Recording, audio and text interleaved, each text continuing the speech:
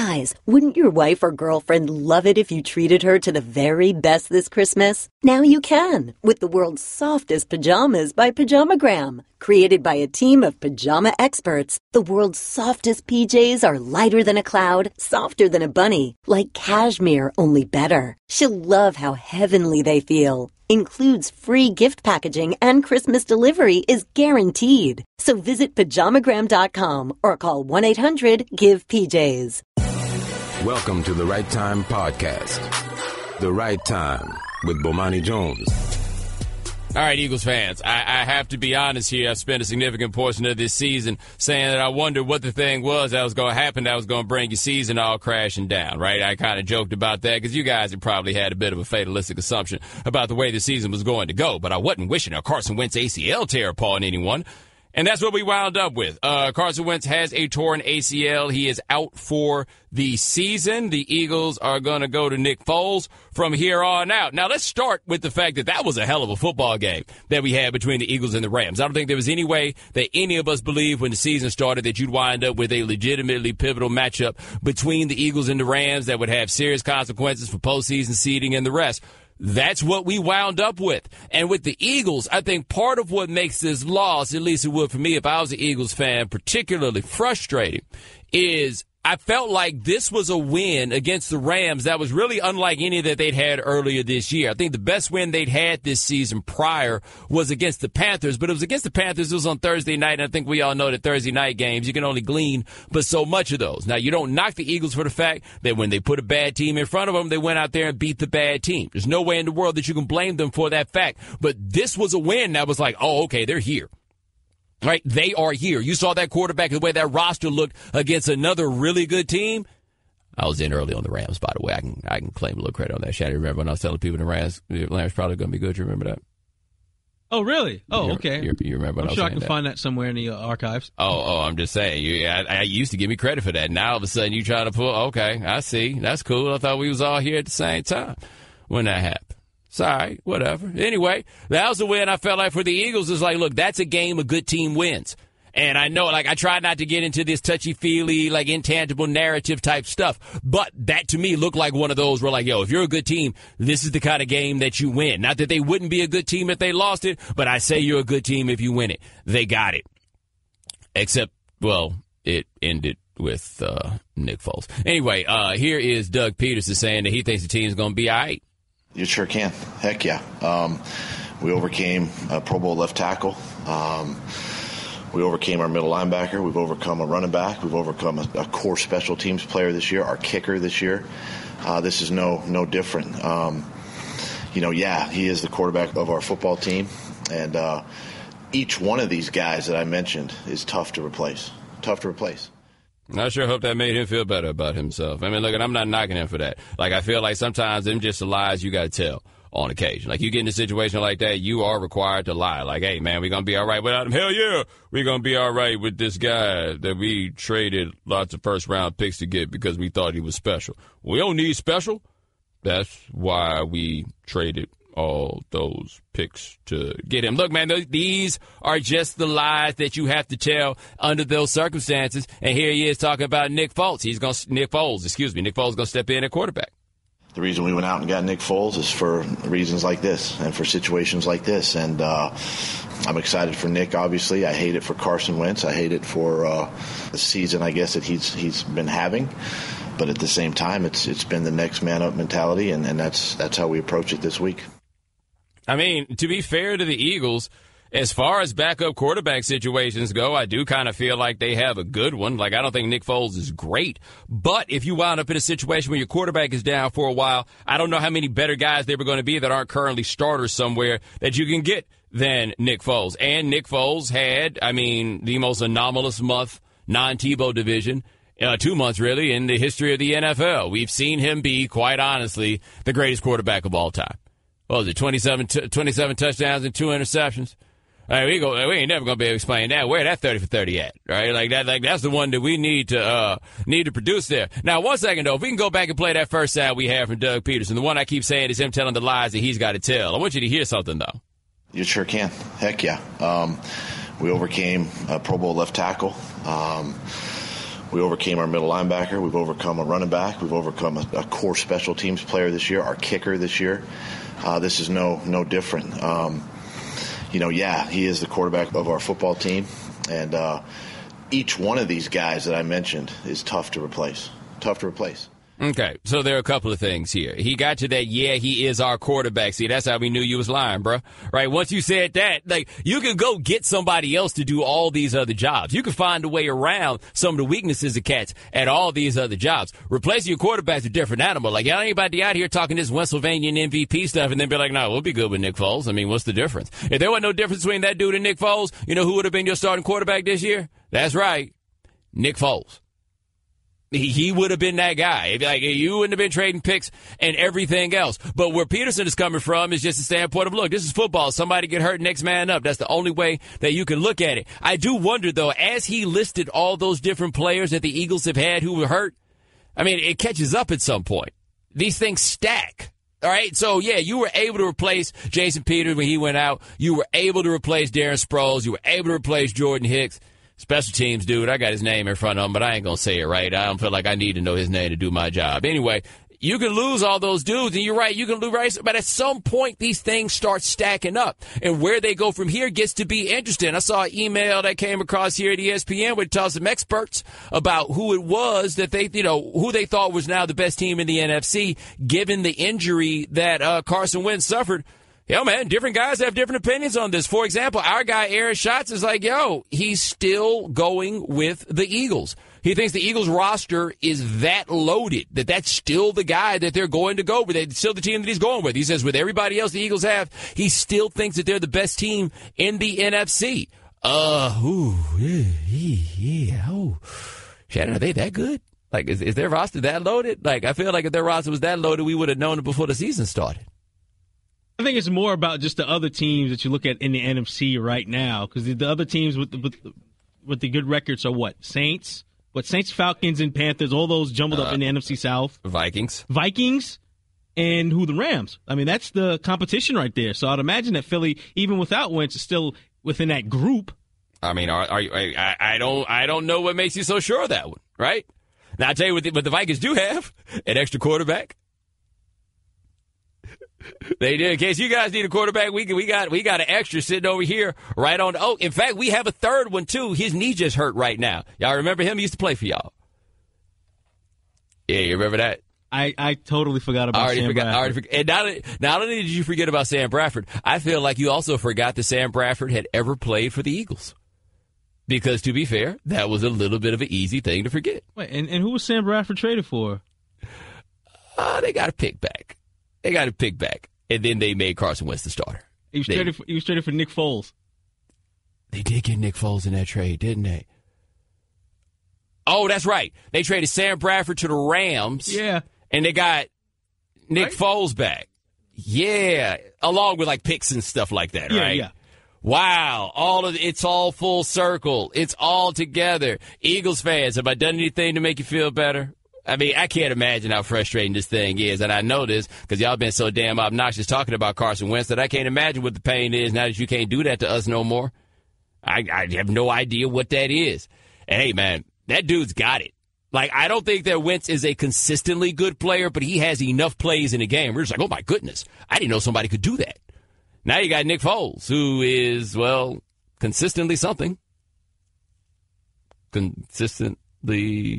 Is he consistently inconsistent, Shannon? Is he one of those? Does he qualify on that one? I wonder if Chris Long is thinking about this, by the way, because the Eagles are all like, that's all right. We can win with Nick Foles. Their whole team's like, we can win with Nick Foles. It's cool. We straight. We can win with Nick Foles. Chris Long's like, yeah, we tried that, bro. We gave that a go. We didn't win. I mean, we'd like to win with Nick Foles, but, how do you think Chris Long's doing every time somebody asks him his honest opinion about Nick Foles? What do you think about Nick? Oh, he cool. He real cool. He does some things, Yeah. Throw it around a bit, hand it off. Yeah, he all right. He all right. Yes, by the way, Shannon, where's Chase Daniel these days? Somebody just got about mentions to say you can't forget about the best that never was, Chase Daniel. Chase Daniel, where is he now making more money than he should for being the greatest quarterback that never ever has to play? He's in New Orleans. He's back in New Orleans. Oh. Yeah. back where it all began, where he developed his wonderful reputation as the best quarterback that never, ever actually has to play. The Right Time with Bomani Jones. Oh, man, I guess Eagles fans too depressed to give a call in, man. They're a little bummed out about the thing that wound up happening. I almost feel like this, though, as a fan. I was like a fan of a team like the Eagles. I'd almost feel relieved, right? Like, now your team can't actually break your heart. You know what I mean? Like if they still had Carson Wentz and everything, the inevitable loss will wind up being crushing and soul destroying. But instead, since you know how this thing is probably going to go as you got Nick Foles, I imagine it'll be a little bit more gentle. Right? The inevitable, like, y'all weren't going to win it anyway because y'all don't never win nothing, was going to wind up going away. And now you can just be like, you know what? We had a great season. You can hold on to what might have been, because there's nothing better in this world as a sports fan than that championship y'all know y'all was going to win, except that one thing happened. Shannon, don't you Giants fans have one of those from 2008? Whew, I'm glad that's the one you was going with. I thought you were going to 94. Appreciate it, Bo. What happened in 94? Huh? What? Huh? Oh, you're talking about the Knicks. My fault. I was talking about the Giants, you know, with Plexico, bang, bang. Mm-hmm. Or was it just solitary bang? I don't remember if it was one bang or two bangs, but it was enough. Anyway, so yeah, Eagles fans, you'll have that one. Everybody's got one. They'll be like, man, what would have happened? The what-if championship. The what-if championship is the best. Think about that, you as a fan. Whatever team you root for, I bet you got you one of them what-if championships. I bet Patriots fans ride out 2008 as one of those. And Brady hurt his knee, man. If he hadn't got hurt, we'd have gone undefeated again. Yeah, that's what it would have been. Oh, look at Nuno. Nuno think he got jokes, Shannon. Nuno's asking what if the man of the year didn't solicit a prostitute on a January early morning in 1999. It's a fair question, by the way. It's a fair question. No, that's a good question, though. Please give us a call if you have your favorite. Would you word it? The what if championship? Yeah. Mm-hmm. Sorry, I'm a little in my own feelings right now. Oh. Thanks to people who claim to be my friends but don't actually love me. Yes, that's what I got. I should talk about John Starks for the rest of the way so Shannon can feel the pain, too. You know, a Knicks fan. You remember that? John Starks, H-Town legend. Anyway, moving on. Giancarlo Stanton got traded to the Yankees. As many of you know, I live in New York City now. And not that there was a shortage of Yankees fans in New York City, but a whole lot more seemed to pop up out the ground after this decision for Stanton to come there. Although, Shannon, correct me if I'm wrong, doesn't Stanton already play for the Yankees? I see where you going there with that. I'm serious. I thought he already played there. They got the big old straw black dude in right field already, right? That's not Stanton?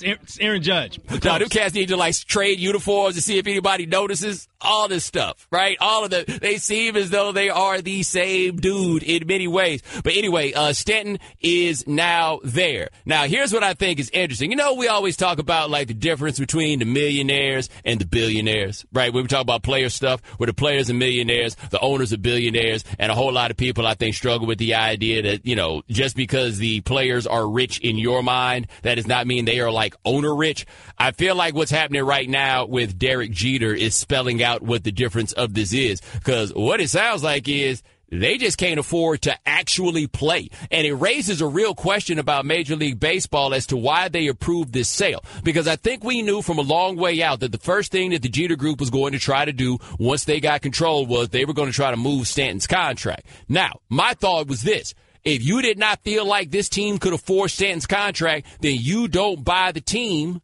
until Stanton's contract is gone. If you can't afford the possibility that you get stuck with the deal, then you cannot afford the team. So then they got there. Stanton has a no trade clause in his contract. They tried to move him to a couple of places that Stanton wasn't going for. And what did that leave? The Yankees. That's it. It left the Yankees. Now, we'll get to the Yankees part in a second, but here is Marlins CEO Derek Jeter explaining why it is that they traded their best player.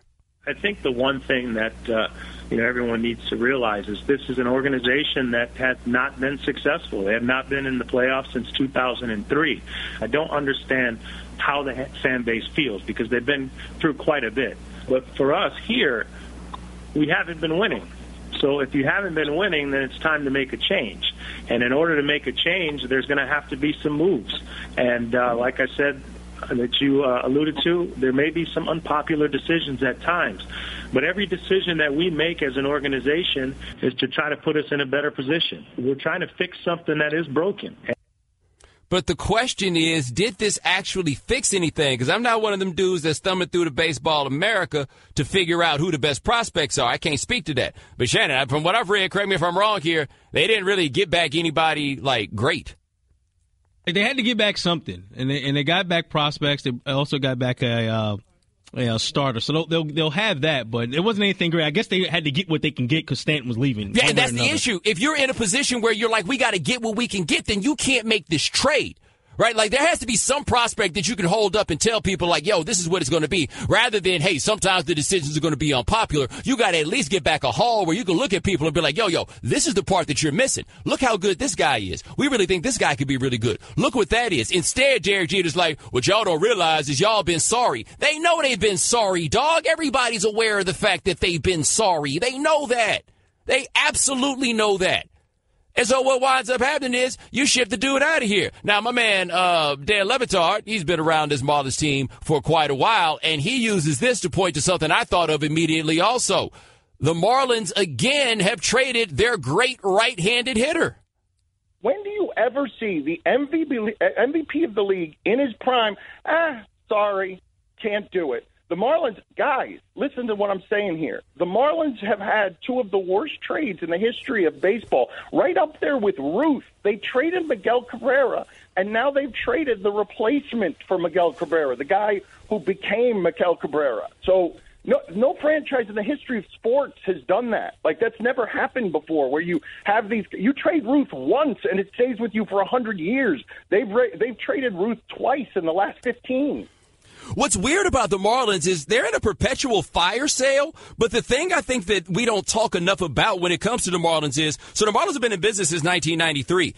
They haven't been as terrible as I think that people would speak to. Like, there've been a couple, like, they've had, out of those seasons, I think they've had 2 100-loss seasons, like a relatively small number of 90-win seasons, but they tend to have wins that cluster between the mid-70s and the mid-80s. Like, they're perpetually nondescript. I think I would look at them a little bit differently as a franchise if they were just like, 40 and 120 coming out here. But they're just perpetually nondescript. Like, they never give anybody any reason to actually get invested. Dude, best baseball seats I've ever had in my life. I got 2 seats for $30 a piece in the 8th row behind home plate 15 minutes before the first pitch once at that stadium, right? Like, they don't give anybody any reason to halfway care at all. And Dan taps on something else I was thinking here, man. It just sounds like the guys that own the Marlins are broke.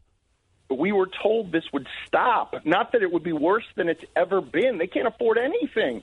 Jeter's coming out here with his hand out. Like, Jeter has this name, and baseball gave him a gift because they want his name around this team. And the other buyer, a Cuban guy from Miami, planned to have a payroll.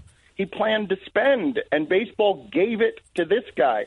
And Jeter overspent $1.1 billion for a franchise in South Florida that nobody cares about. Like, they pay $1.1 billion because baseball's running a racket. I'm telling you, they gifted this to Derek Jeter in a way that should be bothersome to anybody who cares about competitive sports. They did, though. Like, they can't afford to play. And I thought one thing baseball would learn from the McCourt situation was you can't be giving teams to guys who can't afford them. And that just seems to be the bottom line on this one. And, of course, the winners are the New York Yankees. And let's go here. Here's Giancarlo Stanton on his way out of Miami with one last thing to say. No structure, no stamp of this is how things are going to be. It's a different direction every spring training. You got to learn something new every spring, a different manager. Yeah, Shannon doesn't sound like he's so sad about leaving. It does not.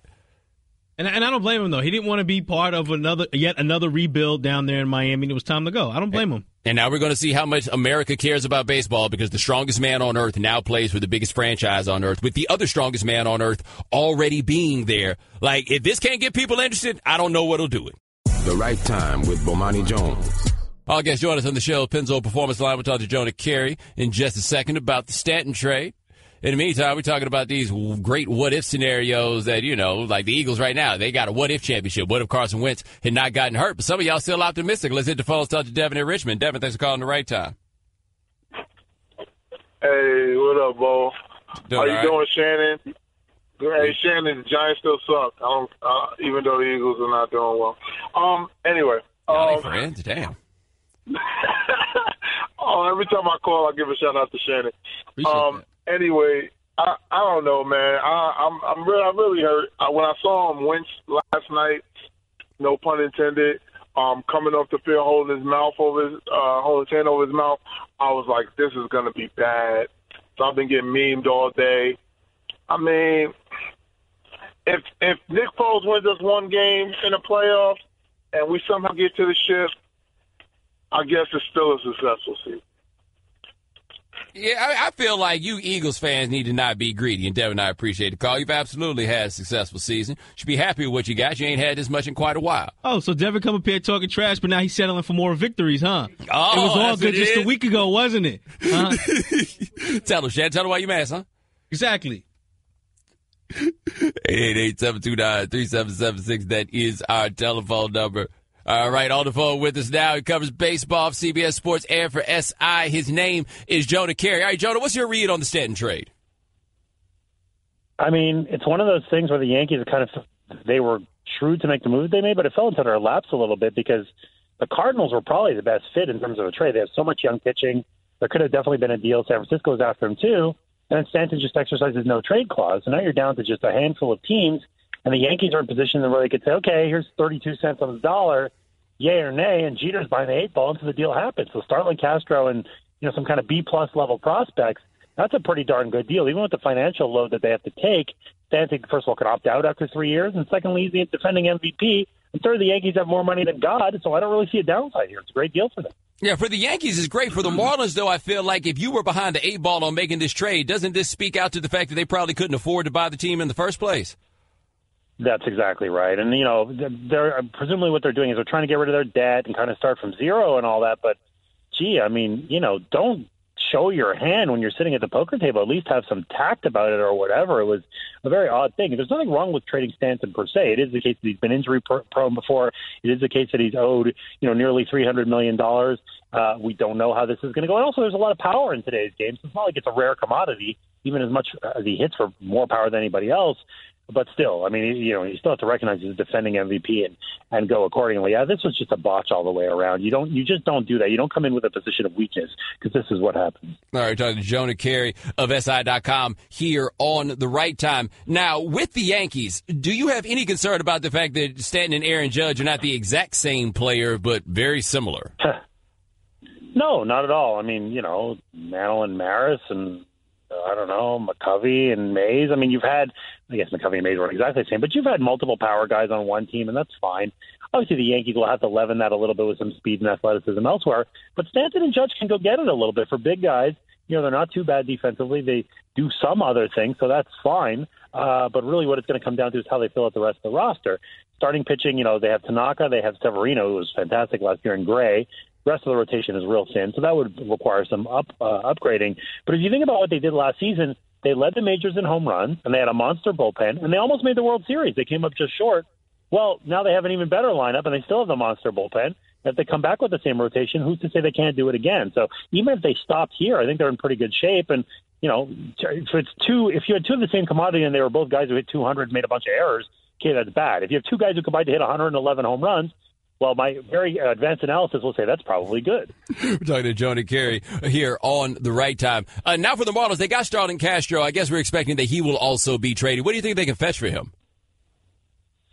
Yeah, it's a good question. He hit all right last year. He hit 300, moderate power, but he's a real poor defender in the middle infield. Doesn't really draw any walks. It's the same reason that the Cubs traded him all those years ago, that he was signed to a contract that was the same contract, by the way, not too onerous, but it was sort of like, all right, this is the extent of his skills. If you remember, he came into the majors in his early 20s. Guy was a 200-hit guy, but that doesn't have the same currency that it used to because 200 hits isn't enough. We could look at, defensive runs saved, and we could look at walk percentage, and we could look at all this other stuff and say, this is not a complete ball player, and he isn't a complete ball player. So they just traded D. Gordon, and they didn't get a ton for him. He's a little bit like D. Gordon, more power and less speed, but sort of empty calories kind of batting average, if that makes sense. that's kind of what we're dealing with. And he's a worse defender than Gordon was. So I don't think they're going to get a ton, to be honest with you. Even though he's a useful player, he's certainly nothing close to a great player. Now, one of your great contributions is that you also do a lot on the business end, not just baseball, but just business in general. Are you surprised, given the Frank McCourt debacle, that baseball would still be doing business with guys that could not afford teams? Well, I mean, the previous owner of the Marlins was not so fresh either. So I think they viewed anything as an upgrade over Jeffrey Loria. But frankly, I'm not sure that they thought that Bruce Sherman would come in and do this, to strip it to the studs. I don't know. And there's nothing, again, I want to emphasize, there's nothing wrong with the rebuild. We just saw the Houston Astros win a World Series, and man, oh man, did they go scorched earth. They had 0.0 local TV ratings. I mean, they got rid of everything. And even the Cubs, as exalted as they are, they traded everybody, right? I mean, they just waited and they stripped it down, and they were able to win too. So it's not that per se. It's just, if you're going to make the rebuild, then go get good guys. You know, if you go back and think about the Cubs, one of the big trades that they made a few years ago was they got rid of, was it Jason Hamill and Samardzija, and they got Addison Russell. Okay, well, that's a real trade. You know, Russell's a contributor, an up-the-middle guy, team controlled for 6 years. That's what you want. So trade Stanton, trade Gordon, trade everybody, no problem. But go get real assets. It's that the Marlins didn't do. So, yes, of course it's the case that it seems to be a financial panic, but it's also, even if you're in a bad spot, a good general manager will get it done. Well, if Jeter is the de facto head of baseball operations and he's been doing that job for, 12 minutes, I don't know that you could expect him to necessarily outfox, let's say, Brian Cashman, who's been doing it for more than 2 decades. All right, last question for Joni Carey of SI.com here on The Right Time. Does this take the Yankees out of the Bryce Harper sweepstakes next year? It might, but I don't really see that as a problem at all, because Harper is one player on the open market. There are 4 superstars who are going to come out. That's Harper, that's Manny Machado, who, by the way, plays third base, and the Yankees could certainly use a better third baseman. Josh Donaldson, another great third baseman, a little older, but he could be a great addition. And the 4th guy who's really intriguing, and I think he stays put, but he could certainly opt out of his contract if he wants to, and that's Clayton Kershaw. And now you're talking about something else altogether, where that would be exactly what the Yankees or any other team could really use. So, yeah, maybe they don't need a third power-hitting right fielder. That's totally fine. But Machado, Donaldson, Harper, or, just kind of mixing and matching with guys, all of those are options, and the Yankees will, I'm sure, continue to be aggressive. They built that kind of baby bomber core, just like in the 90s when Rivera and Posada and Jeter and Williams and Pettit, they were all young and cheap. They built around those guys. They went out and they got Brocious and O'Neill and eventually Clemens and those guys. Yankees have Sanchez and Judge and Severino. They can build around that young core and go spend some money. Whether it's on Harper, whether it's on Machado, there are kind of no bad outcomes here. But then once they started spending all that money, the World Series curiously started slowing down a little bit. But that is a discussion for another day with Joe DeCarey. Check them out, CBS Sports, also SI.com. Thanks so much, my man. I appreciate it. Thanks, Bo. Always a pleasure. I just saved hundreds of dollars by switching to Geico. I've never felt more alive. Disclaimer. Geico cannot guarantee you will feel more alive. You either possess functioning respiratory and circulatory systems, or you do not, or you are a zombie. If you are indeed a brain-starved zombie and you would like to save money on car insurance, the Geico legal team applauds your excellent life choices, even in your shambling afterlife. But we strongly encourage you to visit geico.com or download the Geico app. Please stay a minimum of 500 feet away from our large and presumably delicious, delicious brains. Geico. 15 minutes could save you 15% or more. The Right Time with Bomani Jones. Yo, man, they was wildin' in Jacksonville. And when I say they was wildin', I mean they. Like, I feel like it's a little bit of everybody that was wildin'. Though I don't feel like the Jacksonville Jaguars themselves were necessarily wildin'. But it came down to the end of the game. They're doing that thing where they in the victory formation. What Michael Bennett called himself trying to swipe at the snap. That's his story on what he was doing, even though what it looked like he was doing was diving at the knees of the Jacksonville offensive line. Keeping in mind that Michael Bennett played for the Bucs when Greg Schiano was there. Remember the way we ridiculed Schiano for telling those dudes to play the victory formation just in case something was happening? And Michael Bennett, as I recall, was one of the cats who talked about what a ridiculous thing that was, and there he is being the guy to play against the victory formation. So then that happened. He wound up in a thing with Buddy from the Jaguars, and then tried to roll up his leg. It looked like he got him from behind and tried to get his knee. Do I have that right? Yeah, that's accurate. And then they wind up on the ground. They wrestling. Sheldon Richardson comes in. He throws a punch at somebody. Leonard Fournette comes in because Leonard Fournette is like, oh, baby, it looked like we got a chance to fight out here. And so then Leonard Fournette comes in there, and then what's his dude's name? Quentin Jefferson. Never heard of that dude before. He winds up getting kicked out of the game. He's walking toward the sideline. The Jacksonville fans are screaming at him. He's going back and forth with the fans. Couple people threw brew at him. Second dude threw some brew at him. He, quote unquote, tried to go into the stands, but then somebody with a polo shirt on put their hand on his shoulder, and then he stopped from going in the stands, and then everybody then wound up going in the tunnel. And oh, by the way, Pete Carroll tried to get his Jeff Van Gundy on, running out there while everything was going on, and all he's going to wind up doing is grabbing somebody's ankle and being dragged. But here's what Pete had to say about why it is he ran out there. I was just trying to slow him down. I talked to Gene about it before this, a couple plays before it, and I just tried to make a statement to our guys so we didn't finish with any more garbage happening out there. But I've seen every one of our guys, and he just kind of lost it. Somebody poured a beer on his head walking out of the stadium, So I told him that's pro football. They pay to get in. They can do whatever they want, I guess. All right, so yeah, that's the Jefferson guy. Now, to me, I feel like we got two different levels of things going on here. Number one is the Michael Bennett level, where I think Michael Bennett was just wrong. I don't think there's any way that you could argue that Michael Bennett was anything other than wrong. And Sheldon Richardson and coming in throwing punches, I mean, you can't really make an argument that that's right. But Michael Bennett, I think that you can make a clear argument that he was wrong. My man Jefferson, hey, man, you throw something at somebody, they come at you, I ain't seen nothing. Police come in a circumstance like that. What happened? All I saw was somebody throw something. Something happened after that? No, I missed that. All I saw was the dude that threw something. No. My buddy Jimmy Israel way back had a great line about the malice at the palace. He said there's nothing noble about letting people throw bleep at you. And that's what that was. Like, fans get out there and start feeling entitled and everything else and start throwing stuff at people. Hey, man, I think that went best case scenario for all parties involved with Jefferson. Jefferson rolled over there and did just enough to let them cats know that the bear bite back. They stopped him from actually getting up in the stand, so we did not have a horrible situation. I feel like somebody up there probably learned a lesson, because there's some of them out there like, oh, yeah, you wish you could come up there. There's at least one of those people up there whose heart was like, oh, no, somebody get him. Somebody please stop him from coming up here. There had to be at least one person that was like, no, please, no, don't let him kill me. Please don't let him kill me. Like, my thing, I didn't want to see a fight, but I was just curious to see if Jefferson was going to be able to scale the wall. That's what I wanted to see. I think he could have. How long do you think it would have taken him to scale the wall, though? How long do you think it would have taken? I mean, obviously, he was just trying to scare the dude. Because when Buddy came and put his hand on his shoulder, he immediately dropped down. Like, I didn't feel like he had a serious investment in going up there and trying to get that dude. But I do feel like every now and then, maybe it's just every couple years, I'm not sure what. But every now and then, I feel like fans need a reminder. These dudes will come up there, and if they get their hands on you, they will take your dome off like the top of a jelly jar. Like, everybody needs that reminder. You just can't be out here talking to people any way that you want to. Now, a big shock for me in this, Adam Schefter is reporting that none of Seattle's players will be suspended, though this is still under review. And I thought that Michael Bennett was going to get multiple games for this. And I think it would have been fair to give him multiple games. Now, don't look at it in the context of, like, comparatively with Rob Gronkowski or anything else. If this league is a league that says they care about player safety, you can't be rolling up people's legs. Like, your dome is not the only thing that I think the league has some incentive to try to keep safe. Like, that's where I think is like the laziest thing the NFL has going there is all we worried about is head injuries, as if these other injuries don't matter, as if these other injuries don't have dudes winding up taking these painkillers, as if these dudes don't wind up getting strung out on these painkillers, as if that is not a long-range consequence of playing football.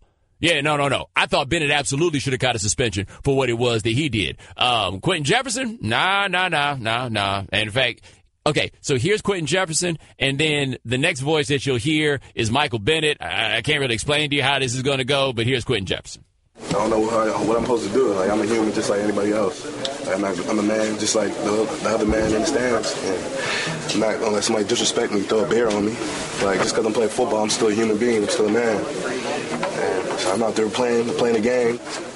And at the end of the day, it's a game, and I'm a man. I'm not going to let somebody disrespect me like that.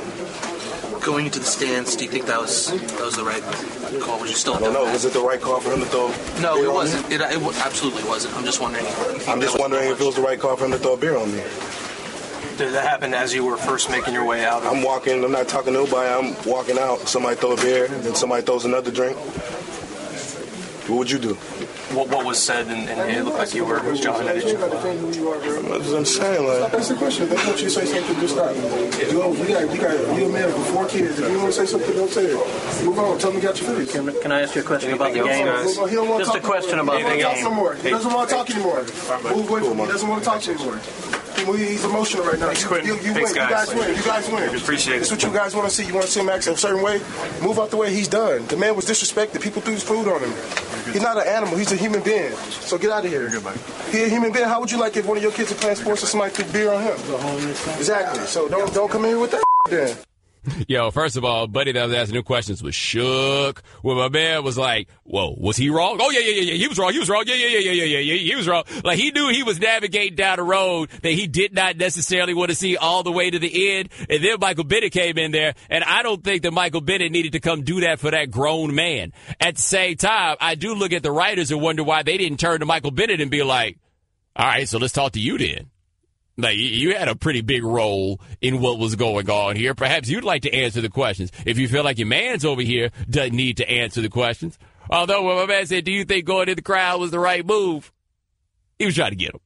He was like, yeah, and his job is to try to get him, to be fair. He's like, yeah, let me see how far this cat's going to go. This cat basically just hit you with, if you throw something at me, I'm coming for you. Which I feel like all football players should have on their jerseys. They should put a patch on there. Throw something at me and see what happens. Like, go ahead. Let's see how this ends. Throw something at me and see how this ends. I'd get it. I'd understand. I think one thing with him going into the stands has kind of overshadowed the Michael Bennett's actions during the game. As you alluded to earlier in the segment, he deserves a suspension. But here we are today, mostly focusing on him going to the stands and not Bennett twisting the guy's legs. There's that. I will say this, though, just in the discussion of like this idea of going in the stands, I do feel like if Jefferson would have got up there in the stands, it would have been an outrage to most people. But to me, it would have served as a public service announcement. Just to let everybody know, this is the worst case scenario of what can happen to you. And Carroll said that, that I guess they pay money to come to the games. They can do whatever they want, I guess. There seemed to be a whole lot more security on the sidelines than there was on the front row. And I would think at the end of a football game, you need to have a little bit more security up there because folks be out here wilding. 888-729-3776. That's our telephone number. We talked a little earlier about the Eagles and what they're going to do now. Let's hit the phone, talk to DJ Mike Hitman. Mike, what's going on? Santa Claus is coming to your town. Oh, hey, Bo, tell Philadelphia, run out to get one of the Philly steaks and run to your nearest mall and take it to Santa Claus and ask them, could we win the Super Bowl? Hold it, Bo.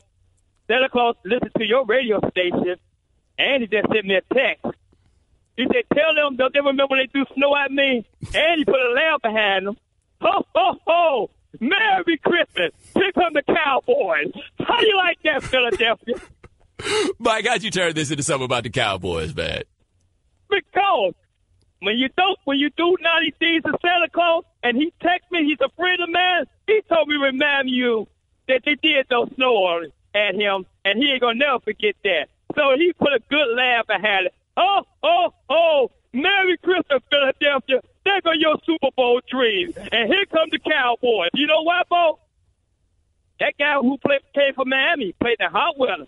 He never played in nobody cold. And as Zeke is coming back, he played in Ohio State. I think it get cold down there. If you had a good quarterback, you would have kept folks. Tell him he wasn't that good. That's why you trade him. You got him back. You trade him. You got him back. Bo, pick up the Cowboys. Ho, ho, ho, Philadelphia. Merry Christmas. Mike, I appreciate the call, man. I do. By the way, Shannon, the Cowboys still in the playoff race. Like, I was dismissing that idea, but they're still there. Yeah, the Cowboys and the playoff rate, all that stuff is good. I was listening throughout Mike's call to see when he was going to reference the Giants-Cowboys game, and he didn't do it, so I'm grateful about that. You know he's going to call back now, right? The Right Time with Bomani Jones. So San Francisco got a win against the Texans. Jimmy Garoppolo looked pretty good in that game. The story, though, for the Texans is Tom Savage suffered a concussion during the game. T.J. Yates wound up finishing the thing out. But Savage suffers a concussion. He's on the ground. His hands are shaking, what many believe to be a seizure. He goes to the sideline, the neurologist clears him, he comes back, he plays some more, and then the neurologist doesn't clear him, and then he is out of the game. Now, this is something, again, that we pay a lot more attention to now than we used to. We're much more concerned about whether or not someone actually has any business out here playing football after they have suffered a head injury where dudes just used to, quote-unquote, play through it. In this case, when we see a dude who's trying to play through it, we are not here for it. Of course, the problem is the way that we glean whether or not someone is actually just playing through it or not has a lot to do with whether or not they are able to play through the bell ringing. And Tom Savage was in a case where he could not play through the bell ringing, and that is how we noticed. We're like, I don't know about this one. Bill O'Brien got a lot of hell about this one. Now, here's Bill O'Brien after the game.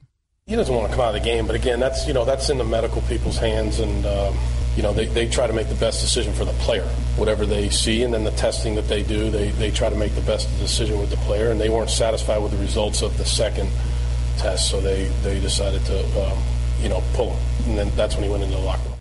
Now, at the press availability today that the Texans had, O'Brien was a bit more defensive about this, and understandably, because I saw quite a few people who blamed him for the fact that he put Tom Savage back into the game. Now, here's Bill O'Brien speaking today.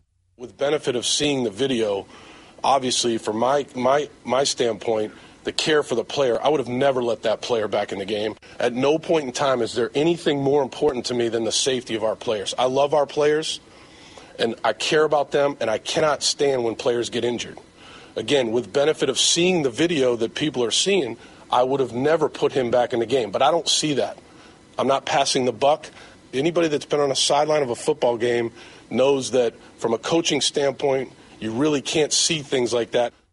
All right, so I think we have a couple of things here. One, Bill O'Brien said, I can't stand seeing players get injured. Yes, you can. I understand the point that you were ultimately trying to make, but the bottom line is if you can't stand watching players get injured, then this is the wrong business for you. This is a business that involves people getting hurt all the time, and if you can't stomach that, you got to keep it moving. And I think that's part of the problem that people have when it comes to these things is we are dealing with people who are desensitized to injuries and violence because you can't play football or be around football if you're not desensitized to those things. But the other part where O'Brien starts talking about, on the sideline, you're not able to see those things and so forth and so on. Look, I don't know what he did or did not see. I do believe, however, that people who watch football need to make a decision.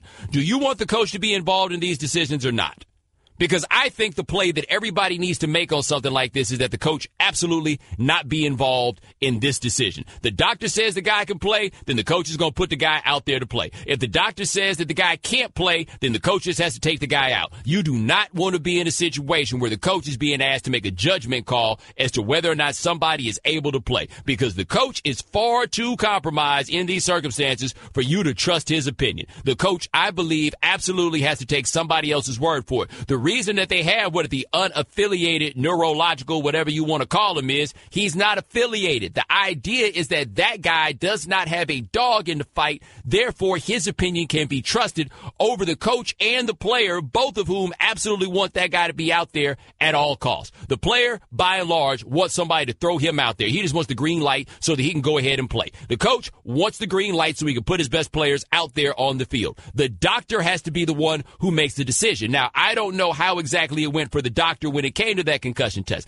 I don't know what the pressures are for the doctors or what their tiebreaker is, right? If something like this happens, is the doctor's tiebreaker, we're going to put them out on the field unless we have something going the other way? You know what I mean? Which way are they going on this sort of thing? But under no circumstance whatsoever should it ever be Bill O'Brien's call to throw a guy back out there on the field. Under no circumstance ever should it be Bill O'Brien's call to take a guy out of a game. That is a call that should entirely be made by the doctors. And I think all of us understand and can agree that the doctors should be the ones to make the call. If we're going to have a circumstance, however, where the doctors are the ones who make the call, then I also think that you then have to absolve Bill O'Brien from blame when something like that happens. What it is, though, for us is it becomes very, very easy because we understand the cutthroat nature of football. It becomes very easy for us to look at the coach and be like, man, you so concerned about the wrong things and everything else, that Bill O'Brien becomes an easy target, and this doctor whose name we don't know, we don't throw that out there at all. No, man. Either the coach has a vote or the coach doesn't have a vote. And I feel like the coach absolutely 100% should not have a vote under these circumstances. They sent that dude back out there. They said he could play. They come back to Bill O'Brien. They say, now he can't play. Okay, boom. He's out of there. What we wound up with in this circumstance, though, was the really, really disturbing video of Tom Savage's handshaking. And those are the things that give you your reminder, oh, by the way, this game is really, really violent. This game is not safe. This game is not a good idea. And so I feel like in a lot of ways we want to have a certain level of enforcement on these concussions that's kind of in line with the way that we talk about drunk driving. Oh, no. We're not going to talk about the problems caused by drinking. We're going to talk about the problems caused by drinking and driving. Because, see, once we put it in there and we make it about the driving, then those of us who drink can ignore all the stuff that we talk about whether the drinking is the bad idea. It's kind of the same thing here, right? Like, we want this fierce enforcement on this end about head injuries and everything else, because at least we then feel like, well, hey, man, if we shut down these head injuries, then we could otherwise enjoy this thing that still has these guys beating their brains in. That's the spread. That's the change. That's how it goes. And so when a case like this comes up where you see Savage on the ground, oh, my God, get him off the field. Think about this with the concussion protocol and everything else. How often do you see them pull an offensive lineman out of a game for concussion protocol? Like, serious question. How often do you see it where an offensive lineman is out of the game in the name of the concussion protocol? You don't see it very often, right? We see it with the guys that they like really, really notice, the guys that take the big hits. Those are the ones that they're able to see. Quarterbacks, receivers going over the middle, stuff like that. Those are the guys that you're really able to see under those circumstances. In fact, Shannon, how often do you see a running back come out of a game in the name of a concussion? Usually if it's something related to their legs, that's when they usually come out. Yeah, but concussion, we don't really see it in regards to running backs. No, we see defensive players who make the big hits, like linebackers, safeties, like those sorts of guys. We see those guys who wind up coming out for concussions. Do you think these other dudes don't suffer concussions? Do you think that guys along the line do not suffer concussions? Do you need to go look up the story of Mike Webster to see what his brain turned into playing on the line? No, we don't notice those. So nobody's really talking about those. I ain't never heard anybody pop up and be like, I think the independent neurologist needs to spend more time making sure the offensive linemen are okay. No, because that doesn't distort your comfort. That doesn't change it for you while you're out here watching the game. But when something like that happens to Savage, I feel like fans need to see some action happen there, because then it allows them to guiltlessly watch the rest of the game that we all know is a guilty pleasure. The Right Time with Bomani Jones. So the Thunder came back from down like a dub against the Grizzlies. They are now 12-13. They are under 500. There are a lot of questions to be asked about this team. Now, here's what is interesting to me about the Thunder. It's not all bad. The record, certainly not good. I feel as though all they really need to do is to get this thing going by the time the playoffs come around, because if they get it going by the time the playoffs come around, the Thunder will then be, as far as I can tell, and you correct me if I'm missing somebody, the only team in the Western Conference with not one, not two, but three players who can get their own shots. And not one, but two players who can guard Kevin Durant. Like, I still think they're probably the team that is best equipped to beat the Warriors. They beat them one time they played this year, but I think that in terms of their roster, they're best equipped to do the hardest thing there is to do in that conference. Now, can they beat everybody else? I don't necessarily have the answer for you. But I do feel like about the playoffs, when everything grinds to a halt, dudes that can get their own shots are the most precious commodity, and they have them. We saw this with Golden State that year. They went 73-9. They only had one dude who could get his own shot, and that did wind up catching up to him when that dude wound up being hurt. They had nobody that could get their own shots. If you hear Steve Kerr talk about what Kevin Durant has added to the team, they're like, look, man, we needed another guy who could get his own shot. They just went out and got the best guy to get his own shot they could possibly find. But with the Thunder, a lot of the turn, I think, has come on Russell Westbrook. And one thing that hasn't helped Russ in that regard is that Victor Oladipo has gone up to Indiana and suddenly turned into Dwayne Wade or something like that, which then has people raising the questions and asking whether or not the problem he had in Oklahoma City was just that he was playing with Russell Westbrook, even though it's not like Victor Oladipo was playing like this in Orlando. Anyway, Russell Westbrook is shooting 39% from the field. That seems to be the issue, almost to a point where I wonder if Westbrook has some variety of injury, because his free throw percentage is down, I want to say 14% from last year. Like, it's a huge fall in a way that you don't see guys typically fall on free throw percentage. That is a very rare thing for you to see under those circumstances. Whose fault is it, though? I don't have a great answer for this one. My question is, though, you got Melo, you got Paul George, you can't figure out how to get it done. That's the coach, right? And I'm not saying that I think that Billy Donovan should be fired necessarily. I am saying, though, that I understand that the way that the NBA works, and the way the NBA typically works is if you got this collection of talent and you got the short time horizon to figure this out that Oklahoma City has, the coach is the person that we normally look at. Instead, this year, I find that we're doing a lot of looking at Russell Westbrook. Now, I haven't watched them enough to fully understand what the deal is with them, but here are the drops from last year. Last year, Russ shot 42.5% from the field. This year's 39.3%. Last year, Russ shot 34.3% from three. This year's 30.9%. Yo, those are big drops. And again, the free throw line. Last year, Russell Westbrook shot 84.5% from the free throw line. This year, it's 71.4%. Keeping in mind, there has never been a season where Russell Westbrook has shot below 78% from the free throw line. He is so far below his career high, his career lows in all of these things that I'm looking at this and I'm like, okay, so what exactly is going on? Is this entirely a matter of Russ commandeering the offense? I don't know if that's what it is. How much of this has to do with the fact that, like, Melo, I guess maybe I just look up the only times when Melo has a game where he shoots 5 for 20 or something like this? What is Paul George contributing, given that Paul George is not the most assertive cat? And more than anything else, you can complain about Russ all you want in this. Russ got the longest contract out of anybody involved in this.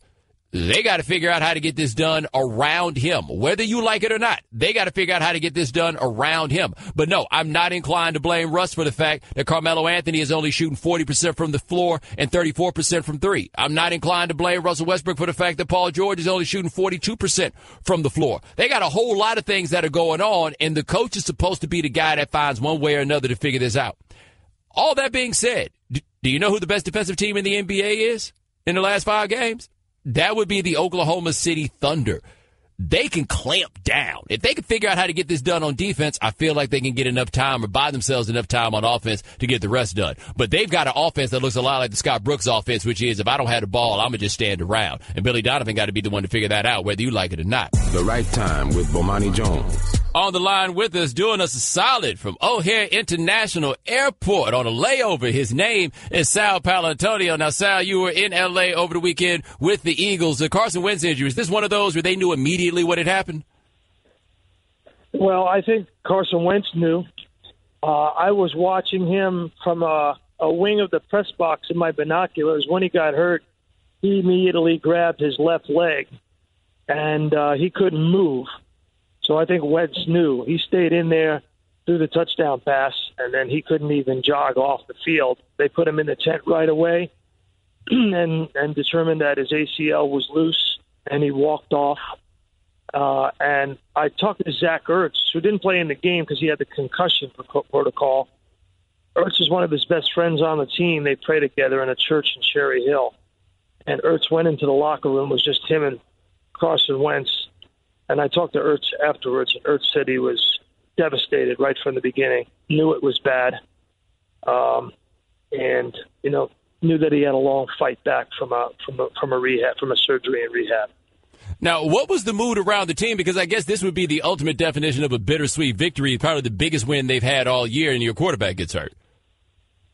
Yep, bittersweet's a good way to put it. It's exactly how Vinnie Curry put it. Trey Burton, another close friend of his, they all talked about how bittersweet it is. But, you know, a lot of them also realize that they're in the playoffs and they've got to find a way.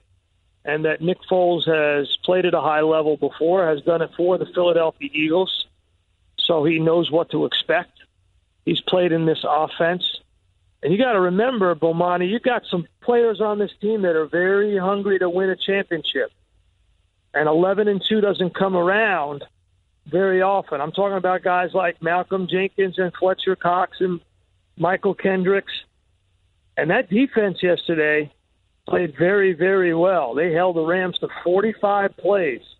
And they got some players on that team who won Super Bowls before, LeGarrette Blount and Chris Long, who made that strip sack of Jared Goff in the fourth quarter that turned the final corner for the Eagles. So they got some players who know how to win and some players who want to win, and they're not going to hang their heads. They're going to move forward and find a way to get this thing done. And I think they can. I think they can still get to the NFC Championship game. You look at their schedule coming up. Nick Foles traveling to the Giants. The Giants, you know, they couldn't move the ball a lick against the Cowboys at home last week. Eagles defense is much, much better than the Cowboys in every respect. That's a game that the Eagles defense can dominate. Christmas night at home against the Raiders, I'm putting a couple of shekels on the Birds in that game. And then the Dallas Cowboys come in. You don't know what they're playing for. They'll have Elliott back, but who knows what they'll be playing for. So the Eagles could very easily run the table, which they control their own destiny. They win out. They secure home field. They get a week off, and then we'll recalibrate the situation. All right, we're talking to Sal Paolantonio of ESPN here on The Right Time. Now, we've seen Nick Foles be like maybe the greatest quarterback we'd ever seen for that 2-month stretch in 2013. He kind of fell to earth after that, but how much of a drop is there going from Wentz to Foles? Well, there's one specific difference, right? Wentz can make plays outside the structure of the called play. You know, he can extend the down. Foles is not going to do that. He's never had a history of that. He has a problem with the rush. We all know that. So they're going to have to figure out how to make things a little easier for him in protection, get the ball out of his hands a little bit more quickly. What worked for Foles was more of a hurry-up offense, quick strike. You know, get to the line of scrimmage as quickly as possible and get the play off. And then the defense can't make substitutions on a down-by-down basis because you're not making substitutions offensively. And you can dictate formation and defensive personnel through tempo. If you can do that, if you can dictate through tempo, you can keep the rush at bay, Bomani. And that's what's worked for him. But if you got the rush coming and he's in 5- and 7-step drops, he's not going to be able to elude the rush like Carson Wentz. Let's face it. All right, now, Doug Peterson yesterday went through the list of guys that they've lost this year and why this was just another guy to replace and why they felt comfortable about it. But you would think at some point, as he's reading the list, I would think he would be like, damn, that's a lot of people. You want to go through the list? Here we go. Sproles, Jason Peters. We're only talking about Darren Sproles, who's a Hall of Fame caliber running back, and Jason Peters, who's going to the Hall of Fame as a starting left tackle. Then you add the guy with the green sticker on the back of his helmet, Jordan Hicks, the middle linebacker. He's gone. Then in the middle of the course of the game, you lose your starting left guard in Wisniewski. He's gone. And then now you lose your starting quarterback, a guy on the MVP track. And you're 11-2 in the first team to clinch a division title in the conference. So, yeah, they have that mentality. That's why I said to you before in my first couple of seconds on your show. And by the way, thank you for having me on the show. I appreciate it. No problem, man. At the very outset, I know the locker room well. I covered the team for 25 years. This is the best locker room for this team that I've ever seen. They got some veteran talent on this team. Some guys they got some gotta-wanna guys. I'm not even mentioning Jay Ajayi. Jay Ajayi is bringing some attitude to this team and getting some extra yardage through some really good running. But I tell you, the two guys that totally impressed me the most on this team right now are LeGarrette Blount and Chris Long, the two guys coming from New England. I mean, they have brought a winning attitude, let's get it done attitude. Bill Belichick, the contingency plan is already in the folder, just pull it out attitude. We'll get it done attitude. They're bringing that attitude, and that's a breath of fresh air on this team. All right, talking to Sal Paolantonio of ESPN here on The Right Time. Now, you mentioned that defense. We know they've been good this year, but is this good enough to carry you to a championship? Because prior to this, we saw them as being very good and as part of a balanced team. Now we're asking them in a lot of ways to carry them. Well, don't agree necessarily completely with that statement. They were third in the league. They led the league in quarterback hits coming into the game, and they lead the league in quarterback hits coming out of the game. They're number one in the league in passing yards surrendered, fewest pass surrendered outside the numbers. So you can't throw it deep on them. They got a lot of, I'll grant you, they got a lot of guys playing right over their head, way ahead of their skis right now. And Patrick Robinson, Jalen Mills, Rodney McLeod, guys like that, Michael Kendricks. But I think that's because of the way they're getting coached up. I think I'm just going to say it. And if Eagles fans are listening, so be it. I think Jim Schwartz, the defensive coordinator, is the MVP of the team. I mean, Bomani, the Rams were co-leaders in points scored going into yesterday, 30 points a game. They ran 45 plays yesterday. 45. The Eagles ran 85. That's sick. You take away the block punt and the short field in the first quarter due to that interception. The Rams are not in the game. By the way, you had to see that scene yesterday, man. I know you've been out in L.A. a lot, and you know the whole scene out there. It's not much of a football scene, but Philly fans, it was like an invading army of green. I never seen anything like it. It came from everywhere. I could not believe they jumped in the crowd like that and there was no fear of safety. There was just one Rams fan, and then it was just the Eagles. I'm telling you, it was like an army of green. An Eagles nation descended on that place. You couldn't find a Rams fan most of the time. You couldn't find them. Hey, man, maybe the casting call. That is Sal Paolantonio. Check him out. Cover the NFL for us here at ESPN. My man, get home soon. All right, bro. All right, now. You just call me bro? All right. Thanks for listening to the Right Time Podcast. Please come back tomorrow for more. And don't forget to listen to The Right Time with Bomani Jones from 4 p.m. to 7 Eastern on ESPN Radio and the ESPN app.